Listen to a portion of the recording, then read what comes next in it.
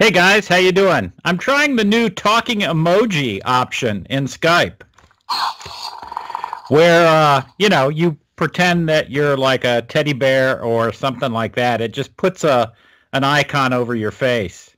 Um, hopefully it looks pretty good. Today we're going to talk about uh, software-based networking. I lied about the emoji. It was a mask.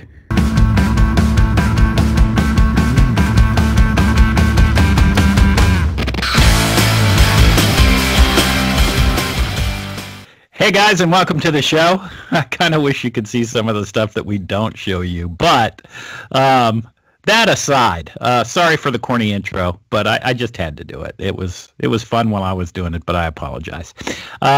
Anyway, with us today, we have Kyle Bisnett. Kyle is a senior premier field engineer and one of my brethren because I used to be one of you guys. How you doing, Kyle? Hey, doing good, sir. Thank you for having me. Yeah, man, anytime. Listen, we're always looking for people that know their stuff and that like to do this and that have fun doing it. So you guys might be seeing a lot of Kyle. Hey, so tell us a little bit about what software-defined or software-based networking is. Yeah, absolutely. So software-defined networking really takes the static out of the equation of physical network devices, right? We can be really agile with how we're changing our network functions and our network architecture, really. So when we talk about Microsoft SDN in particular, we really talk about a few key components, and that's network controller, which handles our network virtualization. And as you know, right, when we talk about encapsulation, we have something called VXLAN, and that encapsulates our packets for us. We also have built-in load balancers, and then we also have built-in gateways. So that way we can do a site-to-site connection, a GRE connection, or even maybe a layer 3 connection so we can access core resources on the corporate network. So does this only affect Azure-based networking?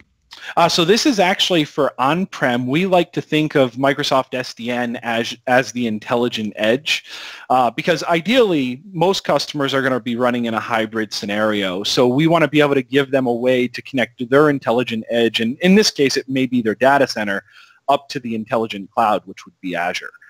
The real cool part about this is most of the components that are running on-prem are really Azure binaries that have been baked into Windows Server 2016 and 2019. Ah, so that's kind of neat. But customers will still have routers and switches. That is correct. Yeah, so Microsoft SDN, that's one of the things that we say to all of our customers is we really want to complement your existing environment. We're not saying, go pull out your router and just use our routing device. We want to make sure we're being complementary for sure. Awesome, cool. So I understand you have some slides for us that you're going to walk us through that maybe makes this a little more understandable for people that are watching.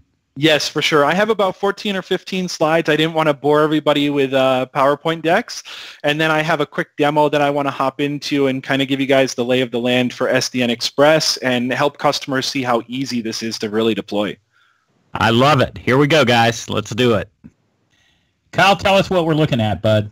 Absolutely. Yeah. So, before we dive into software-defined networking, I really wanted to make sure for our customers, we kind of had an overview of what our Microsoft worldview looks like. And this is something that you guys will see presented, at Ignite, at Build, for example. But when Satya talks about our Microsoft worldview, we really talk about intelligent edge and our intelligent cloud. And the idea is that most customers will be hybrid. And when we look at competitors, we have a very interesting edge there, no pun intended, our intelligent edge. And that's kind of where Microsoft software-defined networking fits in, is we like to think of the intelligent edge as the customer's data center. So being able to leverage software-defined networking to be able to sync up to their intelligent cloud, for example, is really where SDN fits in. So we'll kind of, I just wanted to make sure everybody had a rough overview of that, and then we'll go ahead and head into SDN now. Yeah, so hang on just a second. I have one question for you. Sure. One of the things that I think that was always a question mark for customers was, hey, I'll put servers in Azure. I'll do that, but then how do my guys get to Azure, right? How do people on-prem actually get to the infrastructure that I've created in Azure. And usually it was, well, you create a VPN and exactly. You connect that VPN network to your network and just update your routers with some routes and away you go. It sounds like this solves some of that. Yes, for sure. It really does. I mean, the ability to create a VNet on-premise without having to, have a VLAN configured, for example, and do it with a few mouse clicks is a beautiful thing. And then taking it another step and saying, now I'm going to connect that VNet up to my Azure subscription and be able to communicate with all of those virtual machines as well. And, the best part about SDN is you have your choice. So you could create a site-to-site connection from your VNet that's on-prem now. And then something we won't talk about here, but maybe in another scenario is we also have our Azure Network Adapter that's coming out in Windows Server 2019, which will allow you to create a point-to-site tunnel automatically to your Azure subscription from on-prem. That's awesome. Yeah, absolutely. Sorry to interrupt. No, you're fine. Yeah. All right. So, when we talk about, again, Intelligent Edge, we talk about a lot of different devices that can connect. And again, this is where SDN really fits in. So there's 3 different scenarios that this really helps us with. It helps us to deploy faster. Now, in a normal scenario, if we were a CSP and we were onboarding another tenant, we would need to go to our network team and say, hey, can you please provision a new VLAN? And you may have to provision some static routes possibly. With SDN, you can do a few mouse clicks and you basically have a software VLAN, or what we would call a routing domain ID. Again, you can have really quick gateway connections, whether that's for a layer 3 or a site-to-site. And then you also have external and internal software load balancing, which is really just some Windows VMs running a certain set of rules. The beautiful thing about that piece is a lot of time our app owners have access to their virtual machines, but they may not have access to those load balancers. With this, we solve that equation to be able to say, hey, if you need load balancing, you can simply do it from a software perspective. The second pillar is enhancing our network security. Another great feature of Microsoft SDN is a distributed firewall. And again, we're not saying to take all of your firewalls out that are within your data center. We want this to be complementary. So we're really adding another layer, and this distributed firewall is enforced within the vSwitch on each host. Again, it's a lot of those same binaries that we see in public Azure, so we're able to use network security groups for microsegmentation. We're able to even architect network security groups on-premise before we were to maybe move to a hybrid model or move everything to Azure. So it kind of level sets, what do we need in our front-end tier, what do we need in our back-end tier, and how are we going to protect those, those rules. And then that third item is really routing and mirroring to specialized virtual appliances. In all of my conversations that I have with customers, they'll say, well, we really want to do port mirroring inside of our virtual network, but we need to use this specific Linux appliance because it's been approved by the security teams. And with SDN, that's fantastic. We can certainly do that. We can use something called user-defined routes and be able to route traffic to a Linux VM within that VNet, and then you can modify that traffic as you see fit and then send it outwards. So it's a fantastic feature, and it's something that's been welcomed by a lot of customers that we've spoken with. And then the third is really reducing costs. I mean, we have the ability to converge RDMA, which in Windows Server 2012 R2, we could not utilize RDMA when a vSwitch was attached to those physical NICs.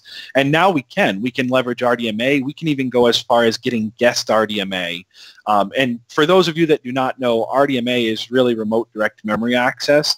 And we remove the processor and a lot of the NIC driver from that transaction. So it's very quick. It's lightning speed. We can get almost near line rate without having any type of burden on the line rate speeds. Wow, that's huge. Yeah, it's perfect. It really works out well. So again, those are really what SDN brings to the table from 3 different pillars. Let's talk a little bit about the components, though, because one of the feedbacks we've received from customers is, I understand Microsoft SDN, but how does it break down into components? And this diagram is kind of short and sweet, right? Most folks are using Virtual Machine Manager to manage their SDN environment. And then within VMM, we have 3 components: network controller, our load balancers, and our gateways. And these are just Windows virtual machines that are running on the same hosts that your VM tenants are running on. And we'll dive into the functions of each one of those. And then on all of our Hyper-V hosts, we have a Hyper-V switch, which is using our Azure Virtual Filtering Platform. And that Azure VFP is actually the same binaries that are used on all of our hosts that sit in our Azure data centers. So you can truly say that you're running a smaller subset of Azure in your own data center, albeit scaled down a little bit, right? And then you also have these two host agents, our network controller host agent and our SLB host agent. So very simplistic deployment. Yeah, that's really cool. So when we talk about pillars of SDN, you know, we talked about the load balancers and network controller, but let's kind of talk about what those are.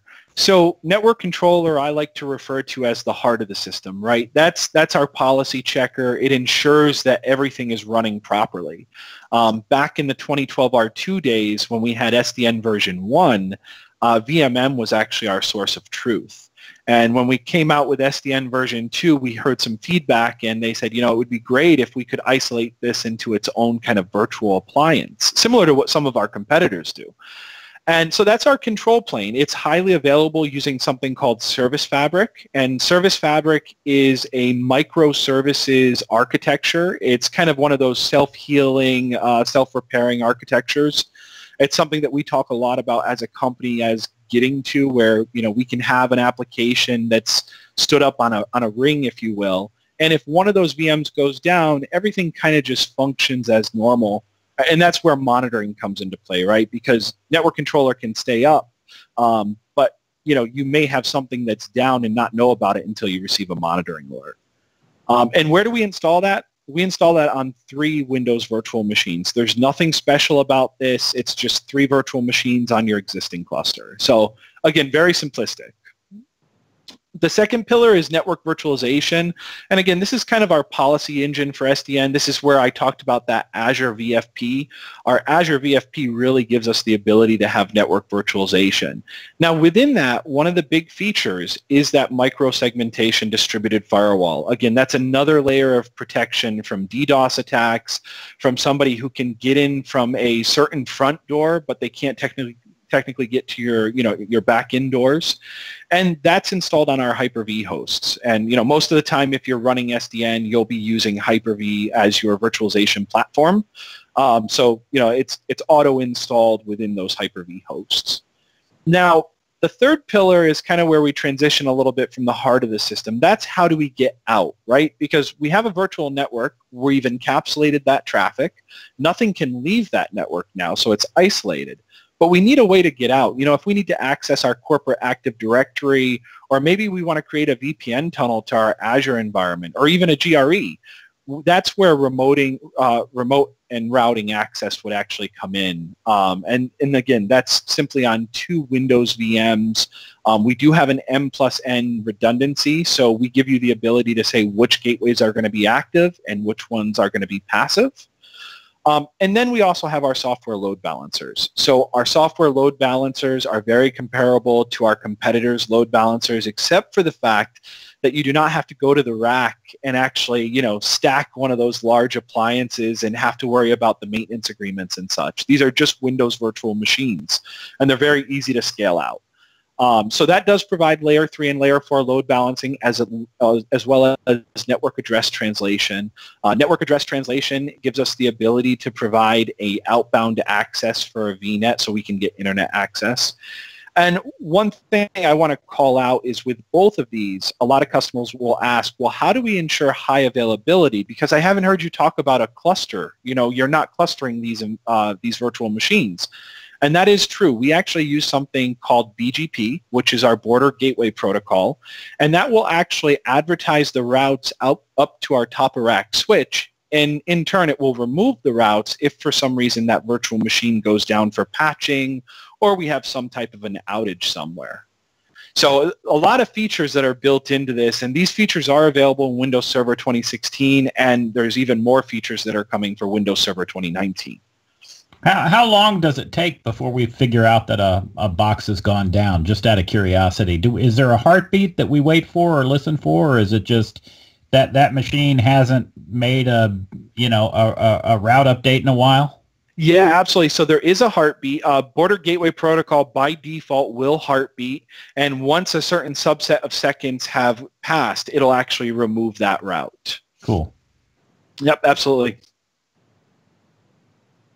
So this slide is a little overbearing, if you will. This shows all of the features that we have available within SDN, and I actually highlighted a few features that are new inside of 2019. I won't bore you guys with PowerPoint boredom, if you will, but a few things that I do want to call out is firewall logging and our virtual subnet encryption. For a lot of customers that have deployed SDN, they have said, for PCI compliance or any other type of compliance measures, we need to be able to encrypt that virtual network, and we want to do it on the hosts, so that way we do not have to burden our network team with it. And we now have the ability to encrypt all of the traffic that's within that virtual subnet so that you can't run a packet sniffer on it, for example. It's a really great feature that a lot of customers have loved. And then the second one is firewall logging. So I talked about microsegmentation. Now we have the ability to actually use Power BI, and we can look at all of our firewall rules that we're hitting. And if we're hitting a certain number of denies, we can actually alert on that in Power BI to show our NOC that we may have some type of malicious attack occurring. Wow. Yeah. So hey, guys, if you're watching this, pause the video, use snipping tool, grab the slide. That's the way to do that. I'm sure we'll also include a link to it. But I want to ask you about something that you just said. What do you mean you can't run a packet sniffer? I live and die in packet sniffer. Yeah, so you can certainly stand up a virtual machine within your VNet, and you can attempt to sniff that traffic, but that traffic is actually secured with certificate-based authentication. Sure. And unless you have that certificate... The data is going to be encrypted. I don't care about that. If I'm troubleshooting a networking issue, really all I care about are the TCP headers. Exactly, absolutely. And the great part about that is if your security team has, blessed a particular Linux VM that you can use, you can go ahead and slide that into your VNet on-premise, use some user-defined routes, and funnel all of the traffic to that port mirror device. Okay, there you go. Absolutely. So I talked a lot about layer and security, right? Microsegmentation is a big thing. That's a very large buzzword right now in our industry for on-prem, even as in Azure when we talk about network security groups. So normally when a threat comes in, we'll have our physical network, and we'll have what we call our physical appliances, right? So we may have some firewalls configured. We might have some ACLs. We'll have DDoS protection. And again, we want to complement that. Now, the benefit to enabling software-defined networking is that you gain 3 more layers, technically 4 if you count the VM Windows firewall. You'll gain that virtual network isolation, which is really a routing domain ID. You'll gain your network security groups and your distributed firewall isolation. And again, those are rules that you can go in and modify. It's based on 5-tuple, right? So and you can also do this for a particular VM network adapter as well as an entire subnet that you've created. And as soon as you onboard a VM into that subnet, it'll take all of those existing rules because it's a distributed firewall. You have virtual appliances. Again, if you wanted to inject a router into your VNet that your security team has blessed, we could use those user-defined routes to inject a virtual appliance. And then a virtual machine firewall. So one of the questions I get a lot from cloud service providers is, well, we enabled our VM firewall, and maybe we didn't set a group policy to keep it enabled or something. So the beauty about this is you can set those network security groups, and if your tenants go in, even if they're business units, right, and they disable that Windows firewall, all of those rules are still being enforced at the network security group. So there's really not much of a risk there, and you eliminate the risk as a CSP or as an enterprise. Yeah, that's cool. Yes, very neat. Now, with security, again, there's really 3 different scenarios. So we have microsegmentation to segment our network based on app and security needs. Again, that's a 5-tuple stateful distributed firewall that's in both directions. We can apply that to our virtual network adapter on an individual VM, or we can apply it to a subnet. And where the subnets really make sense is kind of following our Azure networking practice, is we have a back end, a mid-tier, and a front end. Maybe we only want our internet folks to be talking to our front end, And we do not want our front end to be able to talk to our back end directly, right? We need to go through our mid-tier and then hit our back end. And that's exactly what microsegmentation gives us, is the ability to set up those rules and ensure we're following proper security practices. Now, I will say this works for virtual machines, and it also works for containers. We have a script that can be used to implement SDN within our containers. As we know, containers are kind of a hot topic when we talk about DevOps these days. So, that's fully within realm of our software-defined networking. Yeah, that's really cool. Absolutely. Now, user-defined routes, those, like we talked about, those are used to route tenant traffic to our virtual appliances. Those are tenant-defined routing tables for virtual networks. And again, this is something you can do within an Azure VNet too. We have a lot of stuff out there in our marketplace. And if you wanted to use a particular virtual appliance for all of your routing, you could create user-defined routes within Azure. And now you can also do it on-premise. Again, the beauty of this is if a customer is looking to go to Azure or looking to go to a hybrid model, then you can test all of this on-premise, and then when you move to Azure, you kind of already have that blueprint laid out and ready to know that what you're doing on-prem is going to work for you in Azure. And then also just, keep note that the virtual appliance does not need to be aware of SDN. We support all virtual appliances as long as there's a version that's created for Hyper-V. That's really our only requirement. And then the other item is port mirroring, and this kind of falls into user-defined routes. But again, Lex, this is in your wheelhouse, right? You want to be able to see all that traffic. Right. So port mirroring to mirror our tenant traffic, this is pretty self-explanatory, but I will say that many ports to one appliance is possible. And keep in mind that that single appliance can serve those multiple ports. So you don't have to stand up one for each VNet. You could have a network adapter in each VNet and be able to use a single appliance, depending on the workload and how much you would be, sniffing, for example. The other benefit to this is this appliance is not in the data path of VM to VM communication. So we do not modify those packets in any way. We simply send a subset of that traffic or a mirror of that traffic to that appliance. Yep.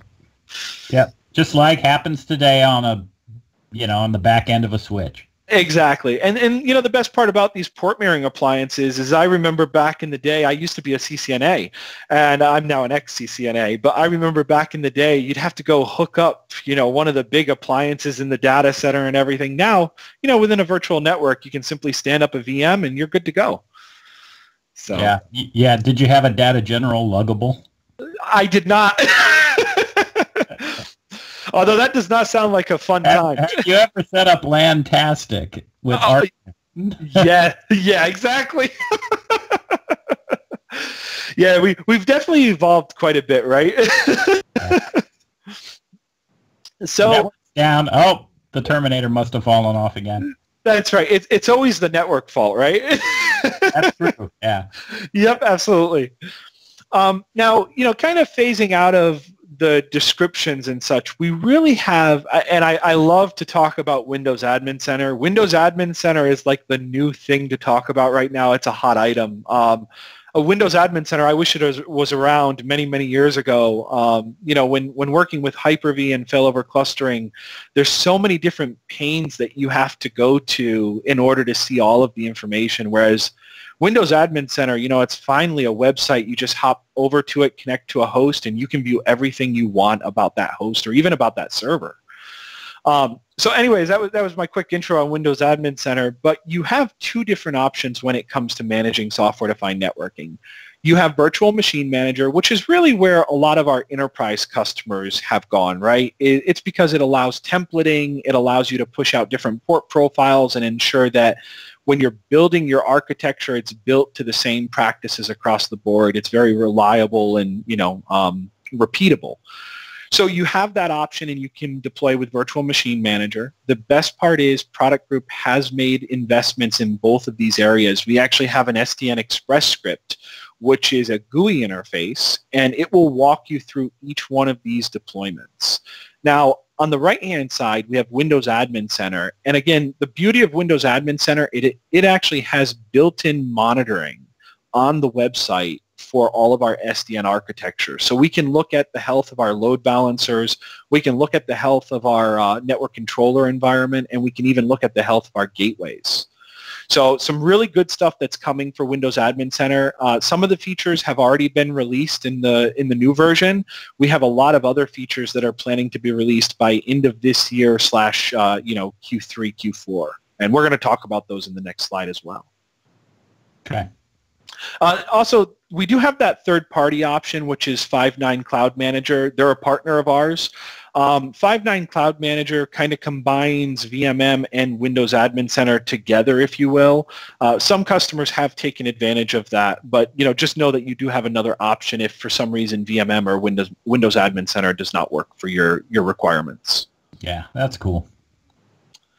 And then also, I mentioned in 2019 we had some new features that were coming.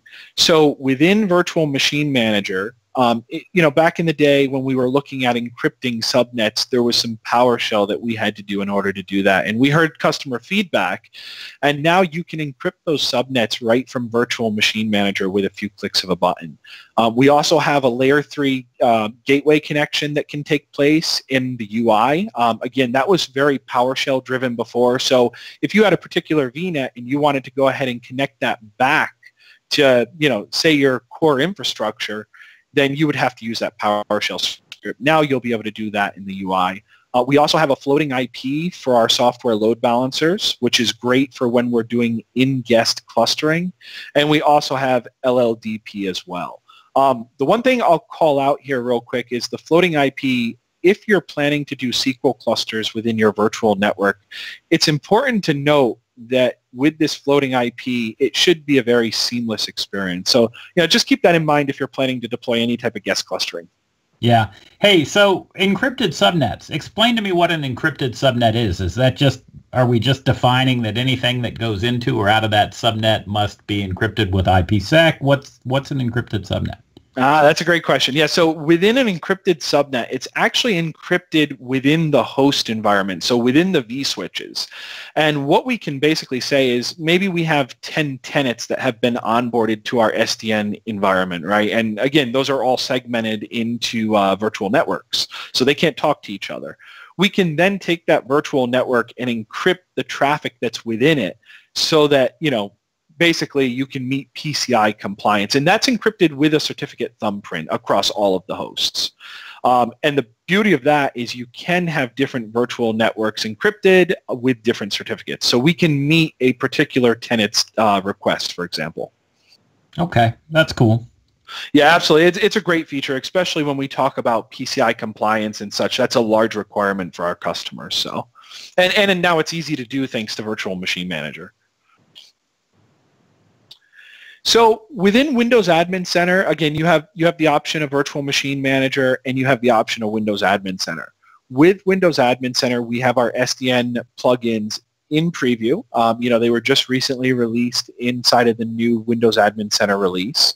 Now, we do have a few items that we have to be cautious of. They must be used with a hyper-converged cluster. So most of the time, we see this when a customer is running Hyper-V, failover clustering, storage spaces direct, and then, of course, software-defined networking. So we do need to make sure it's an HCI cluster in order to use Windows Admin Center. We do have to deploy SDN using our SDN Express script, which in my demo, I'll go ahead and walk you guys through that.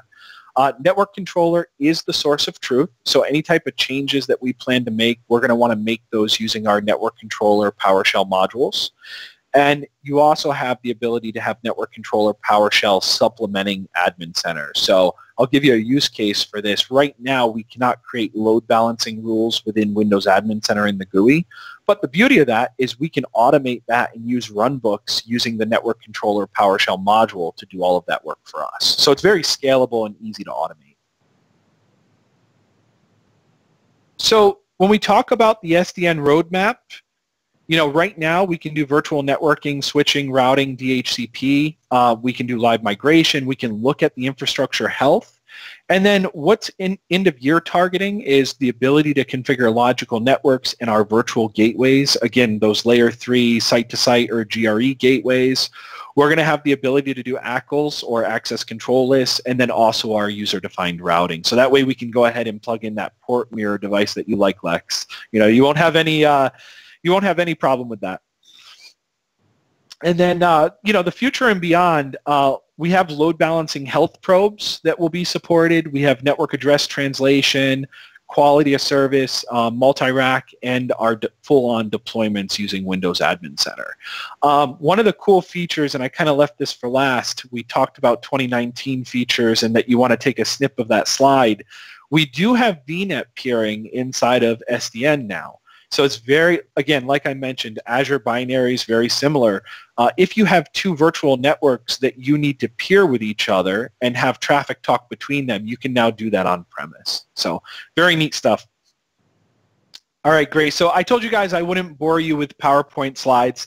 So this is my last slide for right now. Really, what we did, product group made a heavy investment into being able to deploy SDN easily. We heard a lot of feedback from customers for SDN version 2.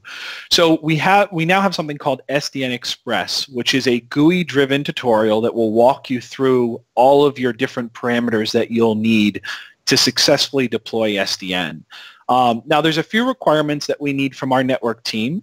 We will need a management VLAN, and we do need a provider VLAN, as well as our, our subnet space. Those can be fully isolated from each other, which means if you have different tenants on our provider network, they cannot talk to our management network, which may be where our CSP sits, for example.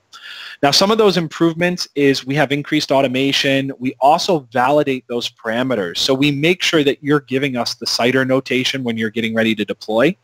We have fewer prereq steps. We do have that interactive UI, which I'm going to show you guys.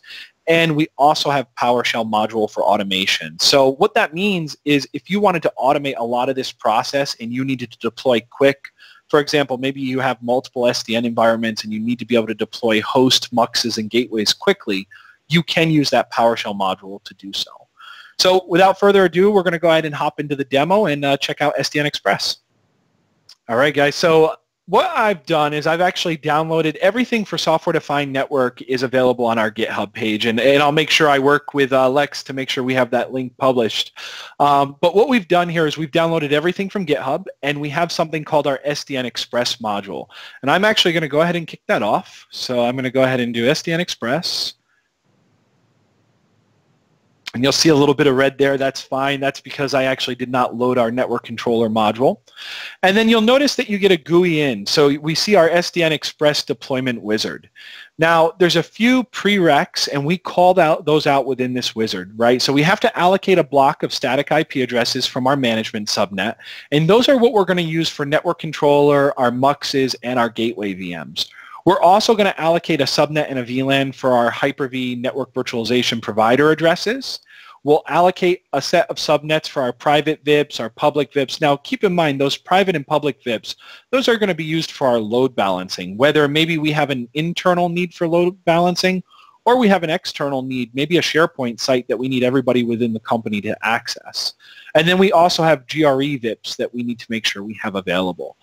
Those are not configured on a VLAN. So again, we make this simple. The only thing you need from your network administrator is really a VLAN and a subnet space for your management adapters, or your management subnet, I should say, and your HNVPA subnets. Now, there is one requirement that we didn't talk about in the slides, and this is a good requirement to bring up here. We mentioned talking about using Border Gateway Protocol. Now, the way Border Gateway Protocol works is we have something called an autonomous system number, right? And that's essentially what the internet runs on. And we need an ASN number for our top-of-rack router, and we also need one for SDN. And that's essentially how we advertise our routes and we learn about the other devices within ASN. So SDN should peer with the loopback address of each one of our routers. All right, so I'm going to go ahead and hit next on this.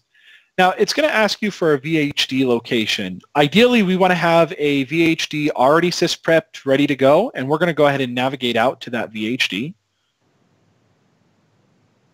And we're going to go ahead and choose core because in today's world, right, we want to make sure we're staying safe, and core is certainly a reduced footprint, so we'll make sure we create a core image.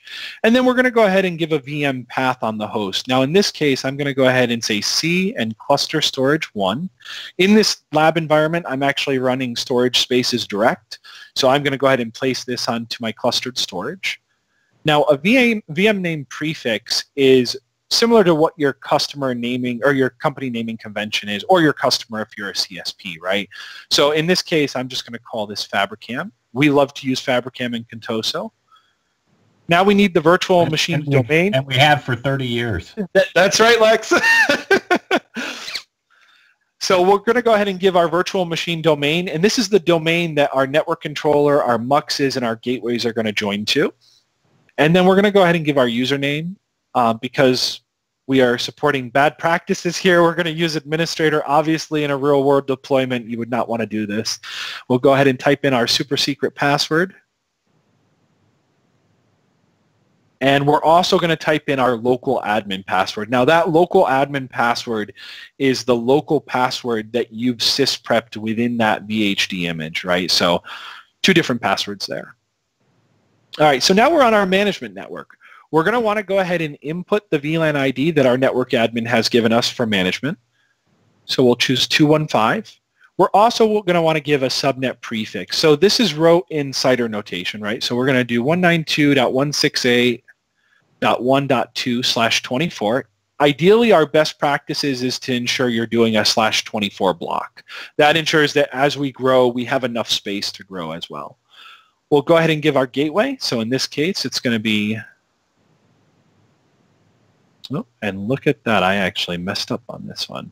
So we're going to go back and fix this here. So that should be 0, and this should be .1. Yeah.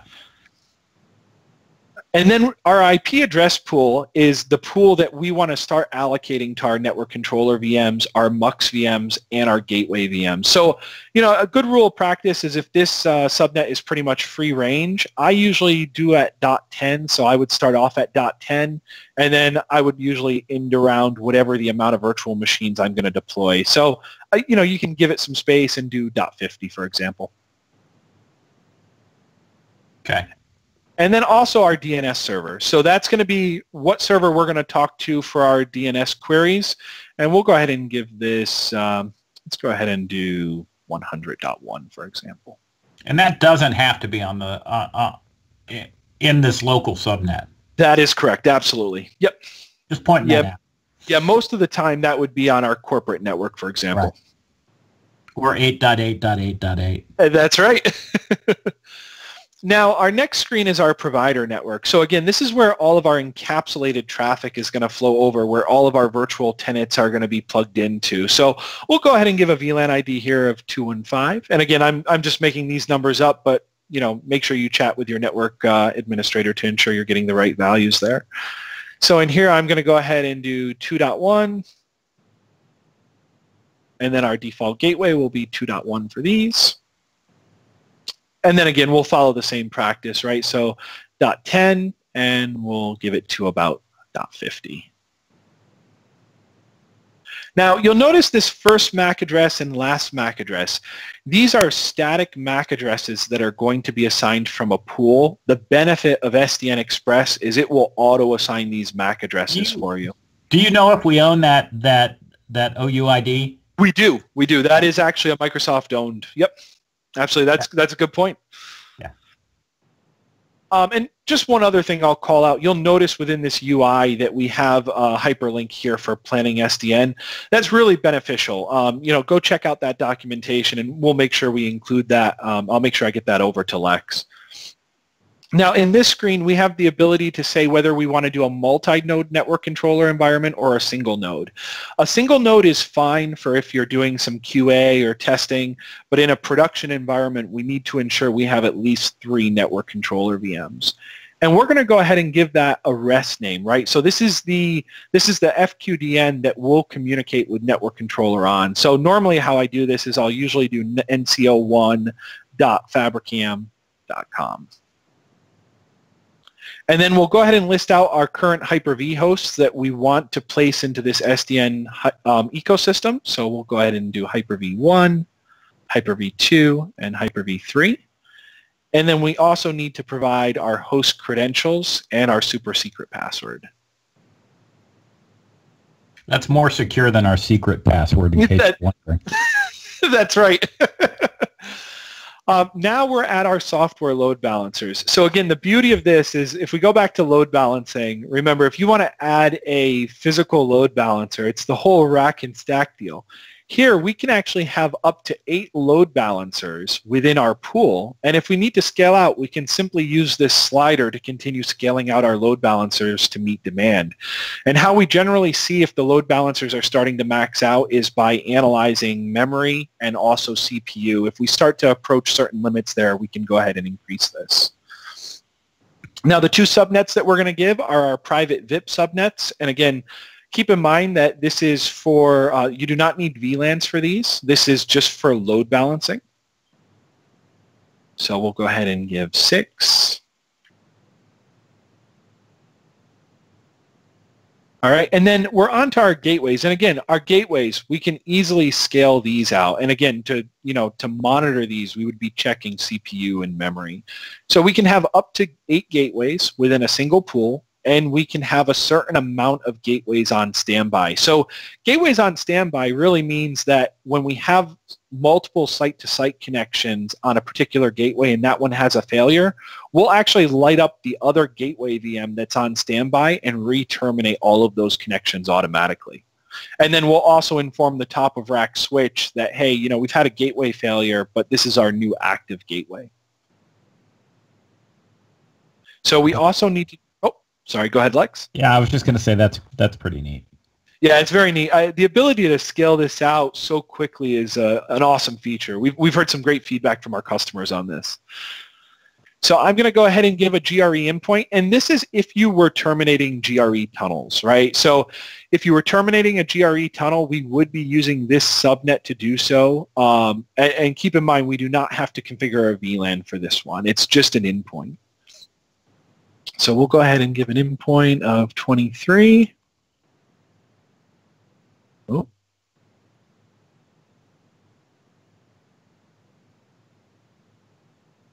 And then we get to the border gateway fund. So the border gateway protocol, we're going to go ahead and assign an ASN number to our SDN environment, and we're going to just go ahead and assign 8400 for now.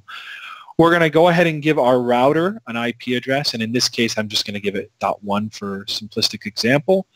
And we're going to give our router ASN number. So we're going to go ahead and call this 8405. And you do have the option to assign another router, right? So we can, in a normal architecture scenario, you would have 2 top-of-rack switches that may belong to a different ASN. So you have that ability to peer with multiple ASN numbers at the top of rack. So once we've done that, we're ready to deploy. We would simply hit the deploy button. I actually have a lab environment that's already deployed, so I'm not going to do that. It would actually wipe my entire lab environment. But we also have an export button, and that export button is awesome in a sense that you can actually keep track of what you've created, and it will give you a full file of all of your parameters, and you can reuse this as you need to scale out the existing environment. So, I always tell people, make sure you place this in a digital safety deposit box somewhere, right, and make sure you have, track of it. Wow, that was awesome. Hey, Kyle, one of the things that you just mentioned was that you do have a this built out and in a virtual environment in a lab. I'd love to see that. Let's do that. Let's do a part 2. What do you say? Yeah, absolutely. I'm on board for sure. I'd love to walk you guys through the live demo environment. We'll talk about the load balancers and even see some tenant VMs being created. Yeah, I think that would really be worthwhile because I think that, a lot of this stuff makes sense to me. I'm a networking guy. We've probably got folks out there that aren't networking people that are kind of interested in this. And I think doing a part 2 where we actually show how this works in real life and the problems that it solves and talk about maybe why this is helpful. Yeah, absolutely. That would be awesome. Absolutely. Yeah, I'm fully on board. Would love to do another episode. All right, awesome. So I guess that's our next episode, folks. Listen, thank you so much for doing this with us. We certainly appreciate it, and this has been very interesting. Hey, thank you, sir. I appreciate the time and for allowing me to come on the show. Thank you very much. Yep. And guys, there you have it. That's your Taste of Premiere.